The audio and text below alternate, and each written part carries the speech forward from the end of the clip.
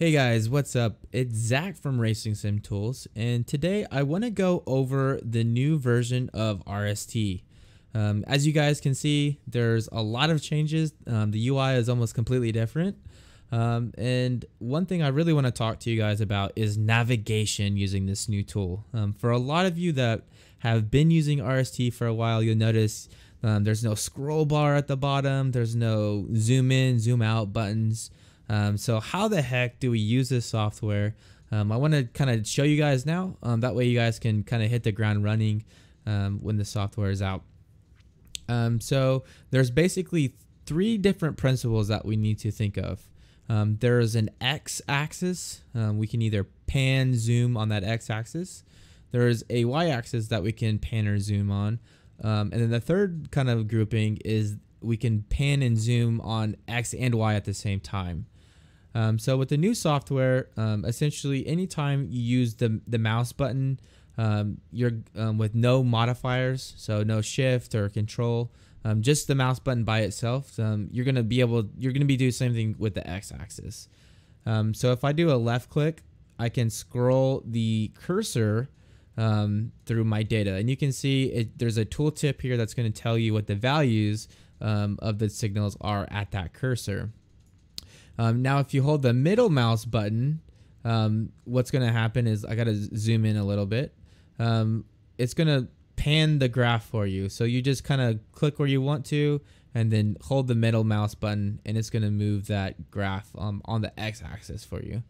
If you want to zoom in on the x-axis, so you just want to get a little bit closer, you just use the scroll wheel on the middle axis, and you can see it's only scrolling the x-axis.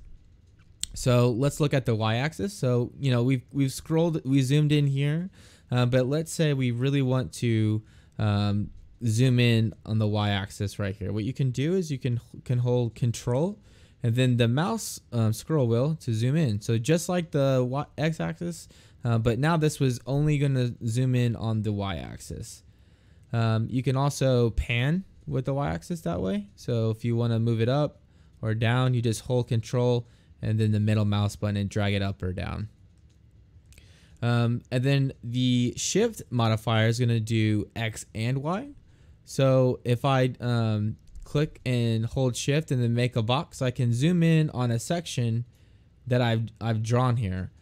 One thing that you'll notice is I'm really zoomed in now. So how can I get back to kind of the default view?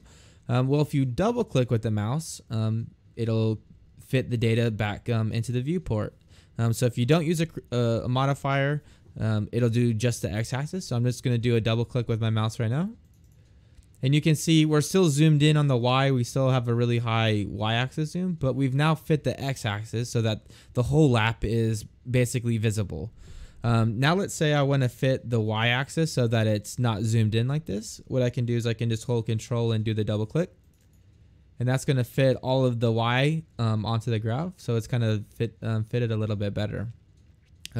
So these are some of the navigation controls you guys can use with the new software. Please, experiment with it, play around with it. It's a lot different, but I think it's a little bit more intuitive. I think you guys will really enjoy it, and especially with these scatter plots, you can see how amazing. I really love this, XY zoom. Because for these scatter plots, it's really cool. Like you can zoom in and look at the performance on these graphs. They're absolutely fantastic. But if you guys have any questions, just let me know in the Discord or on this YouTube channel or in the comments down below, and I'll try to address them. But until then, I'll catch you guys later.